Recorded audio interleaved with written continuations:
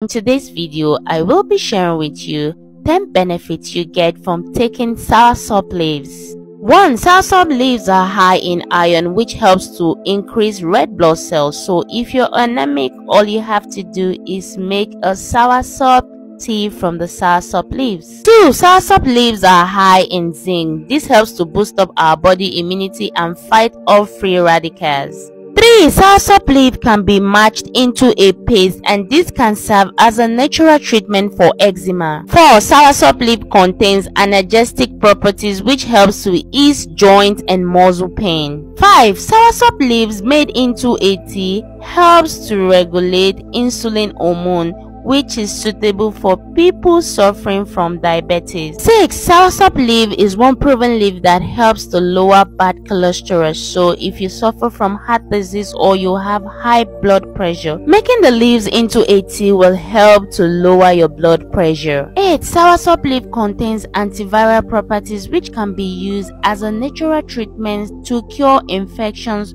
from sexually transmitted diseases. 9. Soursop leaf contains B vitamins, potassium, vitamin C and vitamin D, which helps the body to easily digest food. So if you experience bloating and constipation, making a tea from soursop leaf will help to relieve the symptoms. 10. Soursop leaf helps to disjoint tumor growth. Soursop leaf is proven to naturally kill cancer cells. Making a tea from soursop leaf helps to protect the female reproductive organ.